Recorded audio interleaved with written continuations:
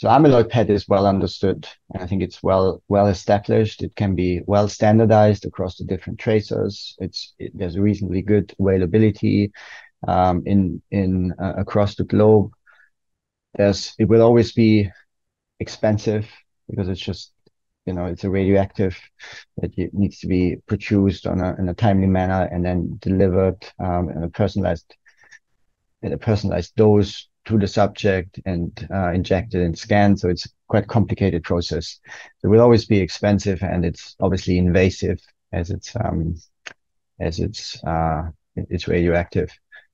And I think the biggest question really is on how it in an efficient way can be deployed alongside the blood-based measurements to basically make the whole package most effective in a screening funnel. I think there will have to be a role for amyloid PET, but if that can be reduced to the absolute minimum by leveraging the blood-based measurements to make most of the decisions, then that's success. So I guess in a way it's not really around amyloid PET itself, but it's more around how that is implemented in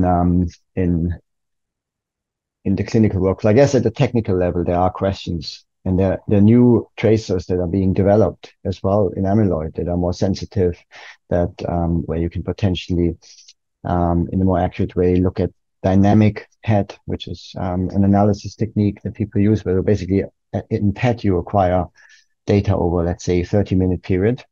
And what you would typically do is then and you collect like what we call frames, so different images over time.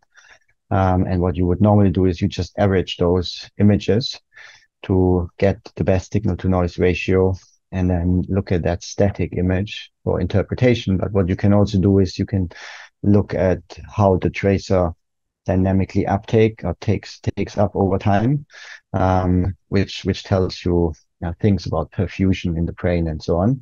And that's an area of active research for amyloid PET, but it's more of I guess, a side application in a way, because the main application of amyloid PET, I think, is quite well established and solved.